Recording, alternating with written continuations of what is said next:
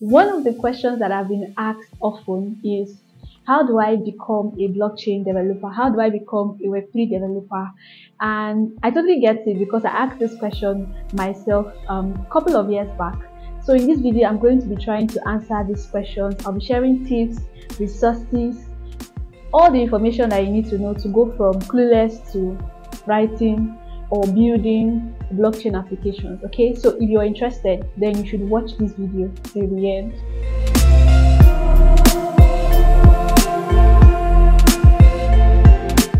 Hello, welcome back to my YouTube channel. Just in case you are seeing my face for the very first time, where have you been? Where have you been hiding? Anyways, welcome back if you are a first time viewer, and if you are a subscriber, special welcome to you. In this video, we are going to be talking about how to become a Web3 developer. So before I jump right into the main crux of this video, who exactly is a blockchain developer, or maybe you can say a Web3 developer? Now, before I go deep into that, I want to say that there are two types, or there are two categorizations of people that are called Web3 developers or blockchain developers. Now, the first categorization, which we'll be focusing on in this video, are the blockchain developers. Now, these guys are software developers that specialize on building applications that run on the blockchain. So it comprises everything from smart contract development, which is the back end of a Web3 application, down to the front end side, down to building decentralized applications, down to building basically any blockchain related or blockchain based project that runs on a blockchain. Now, all of those people are categorized into blockchain developers. Now, the other category are called the core blockchain developers, or some people call them the core protocol developers. Now, these are the people that build what we call the blockchain. They build the infrastructure that makes the blockchain itself work. So those are like the two categorizations. Now, the first one build applications that run on a blockchain, while the other one build the blockchain and other infrastructures that are used in the blockchain. So I hope you get it. Now that we know who a blockchain developer is, or who a Web3 developer. So when I say Web3 developer, I'm literally talking about, it's almost like the same thing. Different organizations use these different words at random, but yeah, I'm talking about the same thing. So now that we know who these people are, how can you actually become a Web3 developer? Let's find out. My very first tip is to learn about Web3, learn about blockchains, learn about how the whole infrastructure of a blockchain works. Now, you cannot say you want to become a Web3 developer and you don't know what Web3 is. It doesn't make sense. So you have to put in the work to actually learn and understand this new ecosystem, understand what is going on, and understand how things work. So you don't have to go in depth, but you need to understand what is Web3, what is a blockchain, what is a token, what is a coin, what is a smart contract, what is a DAO. All of those things, you need to know them, so that when you now actually start building these things, you're familiar with what you're building. It's not going to be so strange, and even when you're learning, it's going to make sense, because when they are when the lessons or whatever you're using to learn is going on, they'll be throwing a lot of these words around, and you want to understand what they mean. So the very first thing you need to do is to actually learn about Web3, learn what is Web3, learn how things work in the Web3 ecosystem. It's going to go a long way helping you to really become that expert blockchain developer that you want to become, or Web3 developer that you want to become. After you have learned the basics of Web3, then the next thing for you to do is to decide what blockchain you want to build on. Now, there are several blockchains, and each of these several blockchains have several development languages. They have several toolkits that they use.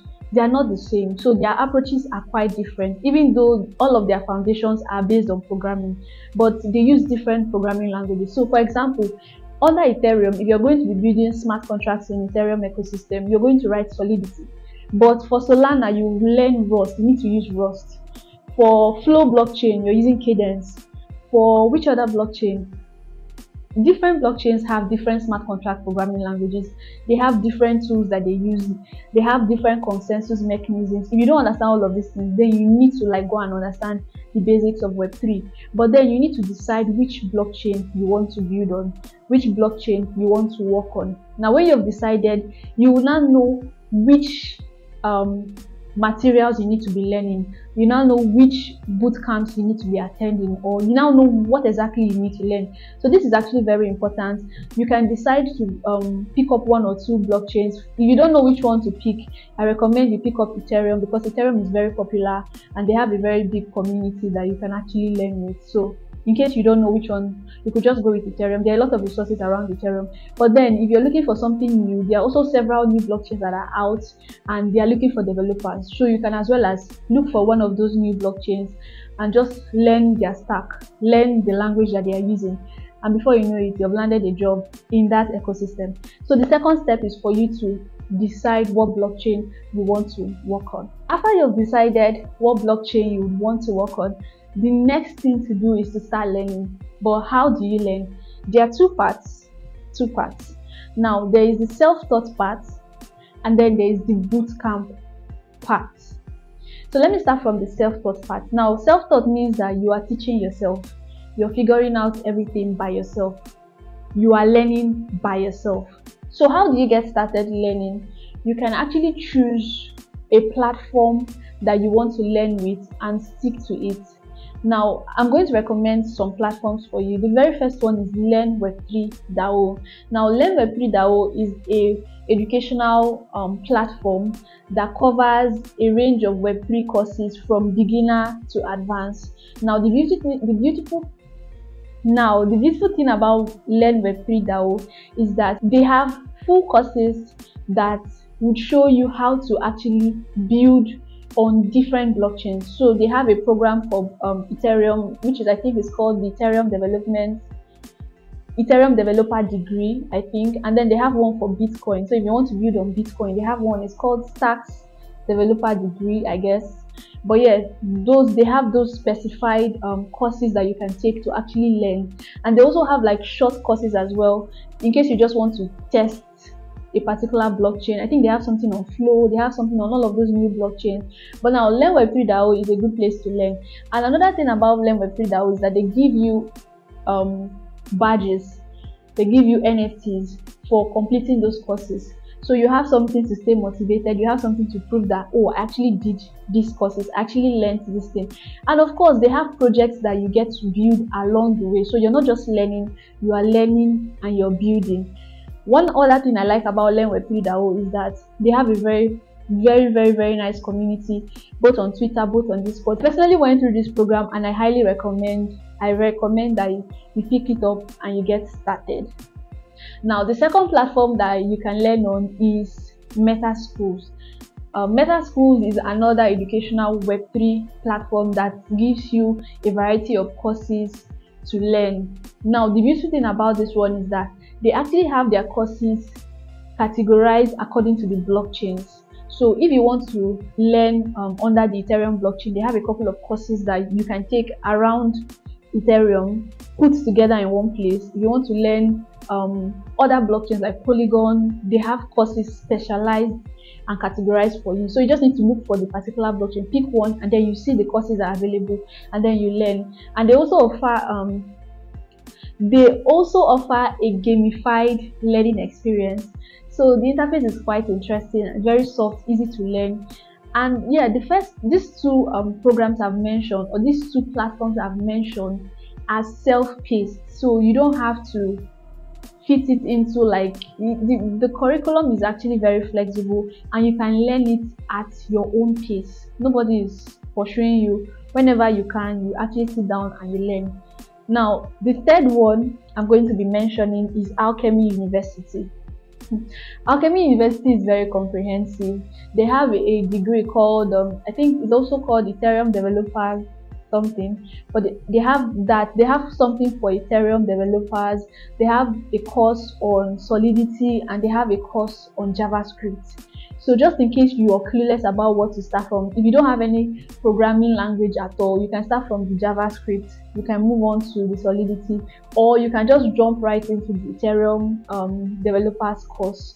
And it's very in-depth, it's very practical. They have projects as well that can help you learn as you build, or that can help you build as you learn.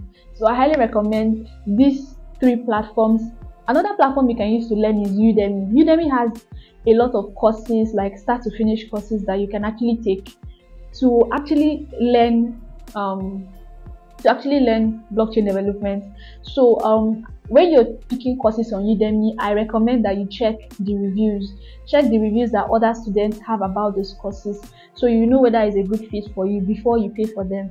That way you will not just pick up a course that doesn't really have good content. But yeah, there are a lot of courses on Udemy that can help you get started. Now, all of these places, all of these platforms I've mentioned, they offer, some of their courses actually are full stack, meaning that it's front end and back end.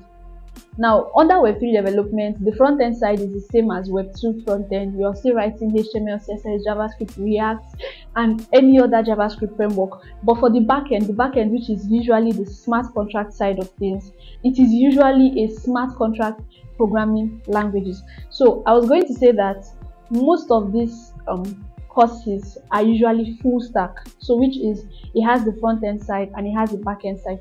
And I think it's a good thing, because at the end of the day, when you're done with these courses, you know which one appeals to you the most.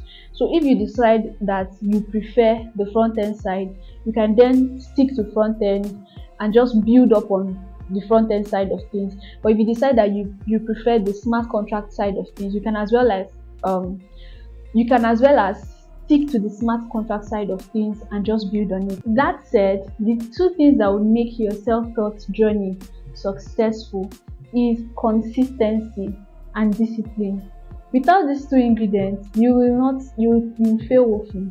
So you need to be very consistent. It's not something that you learn something today, the next 3 weeks you come back and learn the second one. No, you have to be consistent. You have to learn it, say every day, every week. You have to learn. You have to consistently show up and learn. Now, the second one, discipline, is very important, because you have to be disciplined enough to know that even though nobody is supervising you, even though nobody is watching you, you have to accomplish the tasks that you said you are going to accomplish. So it's actually very important that you're very consistent and you're very disciplined throughout this self-taught journey. Okay, so the next thing I want us to know is that you need to find accountability. If you're going to do this self-taught thing, then you have to be accountable. Either you are accountable to yourself. It's possible for you to be accountable to yourself. You should hold yourself in high regards and say that, okay, if I say I'm going to do this, I'm going to do this. So you can be accountable to yourself, you can be accountable to other people, you can maximize the internet, show up or learn in public, something of that sort. If you want me to do a video about how to learn in public effectively, just say so in the comments and I will do a video about that, because that is a hack that a lot of people are not paying attention to. But then, yeah, apart from that, just ensure that you're accountable, so that you actually set the goal to actually become a Web3 developer, and then you actually smash it through this self-taught part. Okay, all right, so thank you so much. I'll see you in the next one. Bye.